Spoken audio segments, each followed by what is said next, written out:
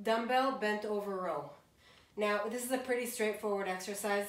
I just want you to make sure that you're not going into your lower back. Don't stick your butt out like that. Keep everything tucked. Tailbone is tucked.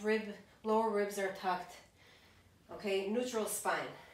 You're going to hinge just like with any hinging movement, just like a good morning, just like a Romanian deadlift. Okay, you're going to bring your torso parallel to the ground. Going to bring those dumbbells right here and row up. Now you're bringing the dumbbell right to where, like right around where your ribs are. If you feel this in your back at any point, that means you have gone into an overextended arch. So make sure you're not, don't do that.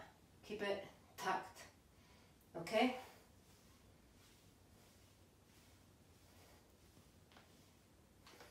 And that is that.